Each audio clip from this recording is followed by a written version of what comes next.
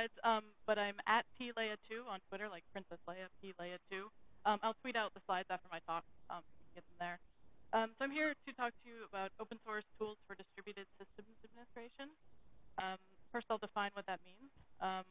By distributed, I mean the team is distributed. I work with systems administrators from multiple companies all over the world. So our team is made up of people from Australia and Russia, several in the US, several throughout Europe. And so we need ways to collaborate in that sort of environment. So my role on the team, I'm one of the systems administrators who has core and root on all the boxes. There are 9 of us who have this. And then we're supported by a bunch of people who work on the team.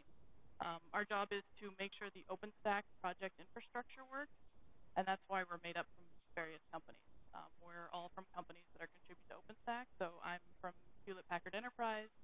We have contributors from IBM, Rackspace, Mirantis, and various other players inside the OpenStack community. That's also why we all work from home. We don't have an office to go into to work together, so we all pretty much telecommute. So that's pretty much our team. We have requests to us to change for changes in the system to OpenStack sent to us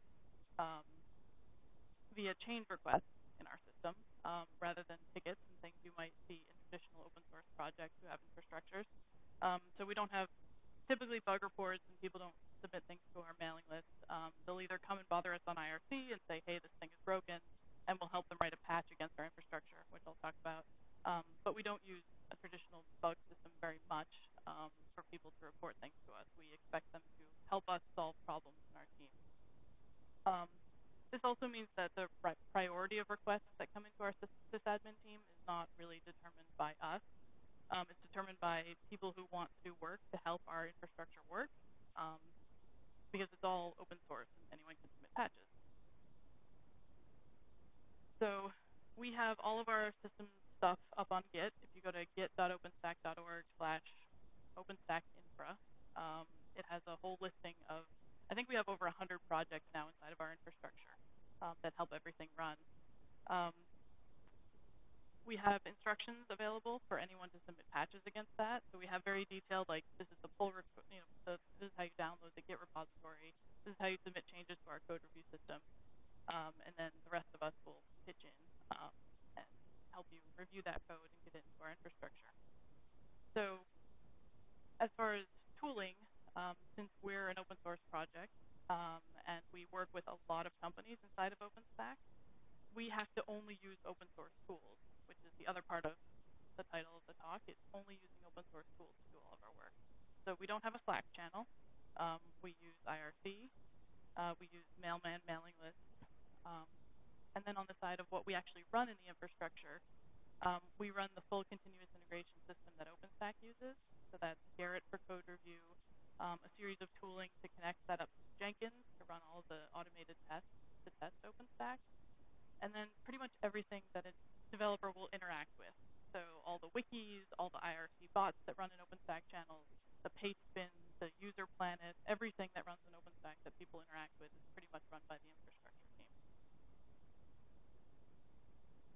So we built this continuous integration system for OpenStack. And we had sort of been running our systems traditionally, like people would submit bug reports and we would collect them and then we'd work on them. But we realized we had this whole awesome continuous integration system, and we could start testing our systems changes as well as all the OpenStack changes.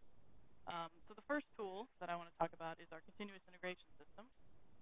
So OpenStack is pretty much written in Python. So we already had a lot of Python scripts in place, or tests in place. So in the infrastructure team, we pretty much decided early on that we'd write everything in Bash and Python for all of our system scripts, so that it would help OpenStack contributors help us with the infrastructure, and we could also run all of our automated tests that we were already using for OpenStack on all of our system stuff. We also made sure that all of these tests were completely automated, so it really was not much extra work for us to add the infrastructure tests as well as the actual OpenStack project tests. So in in our workflow, a developer or a systems administrator will download the Git repository of whatever they want to change, make the change. It'll be uploaded to Garrett, which is the code review system, and then it goes to a thing called Zool, which is our gatekeeper. If anyone's watched Ghostbusters recently, um, Zool will queue everything in place and make sure dependencies are tested against each other. This will then go off to a job queue called job worker called Gearman, which then sends it off to our fleet of, I think we have 8 Jenkins servers now. They're all set up as masters. They don't know about each other, but the Gearman worker will distribute things adequately across the Jenkins masters, depending on the criteria. So again, this is used for all of OpenStack, and then it's also used for our infrastructure. Some of the things we test, I mentioned Python, but we're also using a lot of Puppet in our infrastructure. So we do Puppet linting tests against our code to make sure that the Puppet files look nice and are formatted nicely. Because again, we're a team that's distributed all over the world with a bunch of companies, and we have random people submitting Puppet changes to our code all of the time. So we wanted to make sure that it always looks nice and syntactically clean and looks good. And that was kind of the lowest barrier for our Puppet test. We then added Puppet Parser Validate, which actually does, I don't know if you call it unit testing, but it's like little tiny testing to make sure it mostly looks syntactically correct. This will make sure that brackets are closed and your commas are there and other things. And then we also use Beaker RSpec to actually do full-on, like, this thing can actually deploy tests. And that's a relatively new thing that we're still working through. But those tests are going really well so far. So then we're pretty sure once the code runs in these tests, which it does as soon as we upload the code. It's not merged by anyone yet. It runs all these tests, and then people come and humanly review all of it, and then it goes through another series of tests to make sure nothing merged in the meantime to conflict with the patch, and then it finally lands in our infrastructure. We also have thrown in a few other tests over the years. We know the syntax of some of our XML files, so we'll do checks against the XML syntax to make sure that's correct. We want to keep a lot of our project files alphabetized, and it turns out humans are really bad at the alphabet. So we have an automated test to make sure that the files are alphabetized. We also did a lot of manual work when we were checking for people adding IRC channels to the OpenStack project. That we wanted certain permissions set up on them so we wouldn't lose control of them or have to bug the Freenode staff. So we now have an automated bot that will log onto Freenode and check that the channel has the right permissions and then come back to us and say, yes, that test passed. So this is a really cool one because I was the one who was always checking to make sure things were in chanserve, and I'm like, why am I doing this? So, we were able to just throw whatever test we wanted this, and it's actually been really cool for us. It also means, since we're using code review, we're obviously having our peers review our code. So we don't have like a change system where people who don't know what they're doing are reviewing our stuff and taking forever. It's just peers on the OpenStack infrastructure team who are reviewing things. And since we're doing that before we're merging the code and making it go live, it prevents some funny things from happening. Like I had a funny slide of this patch that I wrote that was really stupid. It had like it was like a double negative, like if not this thing. And then one of my guys that I work with was like, Liz, you could just put equals there. I think what I was, you know how it happens. Like you were writing something and then you changed your mind halfway through and you rewrote it, and then you have this crazy thing in there. But it would have worked, and I could have just merged that in the infrastructure, and it would have been fine. But we have peer reviews. We can pick up on silly things like that.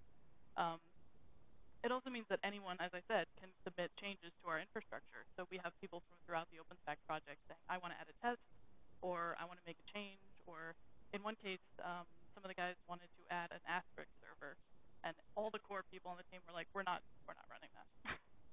Because it would be in the cloud, and we don't know about asterisks, and PBX is hard. So some volunteers from the community came along and said, actually, we know a lot about this. So they launched the asterisk server, and they have been the caretakers of that. So it really empowered the community and the company that they were working for. The company was able to put an allocation of resources to that, and we didn't have to they didn't have to block on us or anything. We reviewed the code and we tested it, and that was fun. But we didn't actually have to do the work.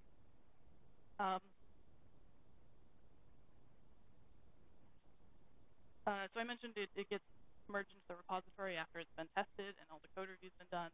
And then we use Puppet and Ansible to actually go and deploy those changes as soon as it gets merged. We also use like a VCS module in Puppet. So some of the projects we don't actually do releases on. So we'll just watch the master branch, and every time an update is made to that project, we'll just go live with it and hope nothing breaks. But we did a bunch of tests, so it totally won't break. So this means we don't log into our servers very often. Everything's pretty much done through code review. When we need to log into servers is usually when we need to check on logs or restart something that stopped for some reason. But this also means that a lot of people in the community don't have a very good view into our system. We want them to. So we have a private or a public cacti instance. So cacti.openstack.org has information of all of our servers. So one of the really good things about this is if someone wants to replicate part of our infrastructure, because we really like our CI system and we want other people to use it. So if they say, well, how big is your Garrett server? We say, I don't know, go look at Cacti. It'll tell you how much RAM it has and CPUs and other things. It also allows other people to debug problems for us. Sometimes disks fill up and we're not monitoring that very well. So if something happens and everyone's like, what's going on?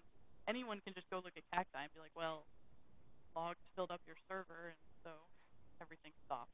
So it allows people to sort of be proactive about helping us debug things, even if they don't have a login to the server. There's a picture of Cacti. You know what it looks like. We also use a tool called Puppet Board, which is a dashboard for Puppet. It's typically not something you'd run publicly, but if you go to puppetboard.openstack.org, we are. We've had to turn off a few things in Puppet Board to make it safe to run in public. But it does allow you to see when changes are being submitted. So if you submitted a patch, it gets merged, you're able to see when it merged and what exactly ran. So if your patch merges and it fails, like it didn't do the change you wanted to do, you can see in Puppet Board whether it made that change or not. And then you can write a new patch to follow up and fix what broke without having to ask one of us to log into the machine and look at the logs and find out what happened. This is probably my favorite part of like being able to not have to log in, because I spent 2 years on the team before I got logged into the servers. So I didn't want to be bothering my coworkers all day being like, I broke a thing again, why did it break? I could just go to the dashboard. We also have a lot of documentation. If you go to ci.openstack.org, we have like a link to a bunch of our system documentation. That will document everything from how to submit a change to our Puppet and test it, so you can do like testing on your side before, including all the modules and everything that we pull down. And it also gives you specific documentation as far as all of our servers go. So if you want to add a server to Cacti, we'll tell you what config file to edit, and then what repository to submit that to. If you want to add a new server to our infrastructure, we also have instructions for that. So the team that worked on Asterisk, they could just look at our documentation and say, okay, we're going to read through this, we're going to propose the changes, and then we're going to talk to the infrastructure team about what we're going to do here. And so then we had all the data that we needed to actually launch the server at that point. So automation is great, and not logging into servers is really nice, because my SSH key lives at home, that's far away. So we do have to do some things on servers, which has got for us. We manage this a bit with tooling and a bit with some social constructs in our project. So we have come to the conclusion that complicated migrations and upgrades can't really be done through merging patches. When we upgrade Garrett, we don't just change the version number and then let Puppet go to town, because that would destroy OpenStack. So we have manual processes in place. So in this case, if we're doing a manual migration or some sort of upgrade that needs attention, we'll typically get together in an IRC meeting beforehand, and we'll work on an Etherpad to come up with a plan of attack. The Etherpad will typically have every single command that we plan on running during this migration or upgrade all written out. Even if it's easy, even if it's obvious, when you get in the zone and you're doing this upgrade, like you forget how to run MySQL commands. So we make sure it's all spelled out, and also we can review it in an Etherpad. It's a collaborative tool. Everyone can make comments, they can make edits, and then when we review it, we can make sure that we're all on the same page and all the commands are correct. Plus, we're already already used to reviewing each other's work because every single patch that comes into our infrastructure is already reviewed. So culturally, we're in a really good place to do that. Um, we also have this issue where when we initially launch a server, we're still doing that manually. We haven't quite figured out how to do that in a way that um, is automatic for us. Because we have to make some human decisions when we do deployments. And honestly, sometimes, even though we test all of our public code, sometimes we bring up a server and it still just doesn't work because we forgot some line in our Apache config, or we didn't add a thing in Puppet to actually start the daemon after we installed it. So we do still have a manual process for launching servers. Um, but we do have systems inside of our, like the root, some of our root servers that can actually do the deployments. We have secret Git repositories that have all of our passwords and keys and credentials and things. And so the root admins can actually have access to those, and there are instructions on the machine on how to do some of the manual processes. And of course, as I said, passwords are not open source. We need to put those somewhere private, but they are still in Git. And so that they're pretty safe, and there's history, and we can look back and see when changes happen. Let's see. So as far as day-to-day work, we don't really use phone or video because we don't like it. So we're all on IRC all day. All of our channels are completely public, and they're on free nodes. So we have an OpenStack infra channel, which a lot of people hang out in, because then, like, whenever anything goes wrong with the development workflow, like, there'll be a lot of people in infra talking about it. So I think we've got like 400 people in our channel right now, just sort of watching and making sure Garrett hasn't broken or Jenkins didn't fall over. So that's sort of where our home base. We got OpenStack infra. When something goes horribly wrong, a bunch of us will pop over to OpenStack-infra-incidents, and so we can focus on that. So like people will be joining the infra channel, being like, "What's wrong? The world is on fire," but we'll be able to be on our incident channel, focusing on actually fixing the problem. We do have some like people who will do interference in the main channel, and they'll say like, "Yes, everything's broken. They're fixing it right now," but we'll be able to be in our own space to be able to work on it. We also have a OpenStack Sprint channel. This was sort of born out of the fact that a lot of projects have in-person sprints, but apparently, as much as we don't like phones and voices and videos, we also don't like seeing each other in person. Well, we decided to just do virtual sprints. We don't need to get together in person. So we have a sprint channel, and so if we want to work on something, like if we want to do like our upgrade from Puppet 3 to Puppet 4, for instance, we'll probably all work in the sprint channel, get all of our patches in line, and make sure everything is lined up and reviewed. And we'll typically leave the infra channel that day, and all of us just join the sprint channel so we can focus. All of the logs are public. We have eavesdrop.openstack.org, where you can see not only the infrastructure logs, but all the OpenStack project logs. We also have weekly meetings, and those are always logged with minutes posted in the same place. So the weekly meetings are kind of a check-in with everyone on the team. We review our priorities, and we make sure we're all on the same page with what projects we should be working on. We use our paste bin a lot, for spitting out output. If someone has launched a service on one of our things, and they're like, "Hey, can you look at this syslog and find out what it's doing?" I can just, dump the output in a syslog without giving them a login.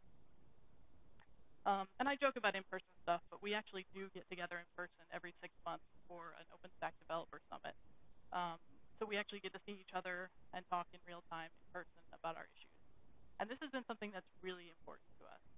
It's fine to have a team that's distributed all over the world, but we find that the culture tends to decay over time if you don't see each other in person once a year or so.